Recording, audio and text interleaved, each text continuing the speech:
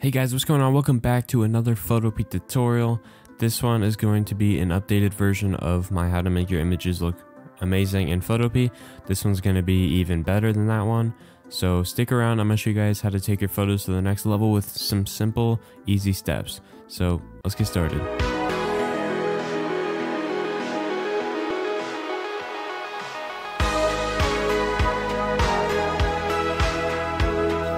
Okay, so the first thing you're going to want to do is you're going to want to have your picture in Photopea, obviously. So once you have your image in Photopea, all you want to do is just select on your image, right? Go down here to this little half circle thing, click on it, then go to curves. And now you'll see this little drop down arrow. There's red, green, blue, RGB. We're just going to focus on red, green, and blue. So go to red and move the dot just a little bit up on this line. And do the same down here, but down instead. So like this. And do that for all of the colors. And you guys can adjust it a little bit differently than mine if you want. It doesn't have to be this way, but it is completely up to you. And this is just going to give our picture more life. So now once you're done, just close out of this. And go back down here to this little half circle. Go to brightness and contrast. Turn it up a little bit and turn the contrast up, but not too much because you don't want it to look like that. Just enough. And you can hide that layer to see the difference. So I'm just going to keep adjusting it. I think that's good. So click that again. Now go back down to the circle again and go to vibrance this time. You don't want to turn it too much as well on this one too. So just a tiny bit, just to give it some more color, because it's kind of lacking color. I think that's a good touch to it. Now what we're going to do is we're going to add a sun ray coming through the trees. So all you want to do is just look up sun glare PNG, and I'm going to go with this third option right here.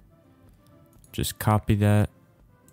Bring it back, Control V to paste it, and here is our sun. I'm going to move it up here because the light is shining down on this like that. So I'm going to double click on this layer, the new one that we just brought in, and I'm going to change the color. So go to color overlay. I'm going to make it the color of the sun, which would be like whitish when you look at it. So whitish yellow. Let's just do white. I'm going to free transform the sun and make it a little bit bigger.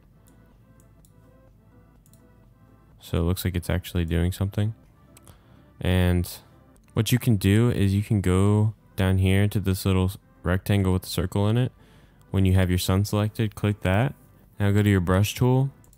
And whatever color this white box is, which is white, you want to have black. Or if it's a black box, you want to have white.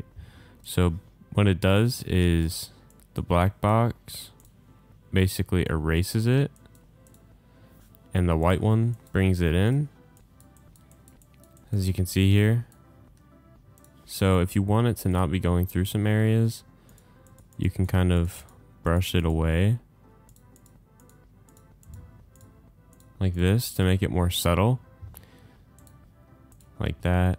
Now what I want to do is I want to blur just this area back here. So go over here to this little water droplet and click the blur tool. I turn the size up so it's pretty big and the strength's at 50.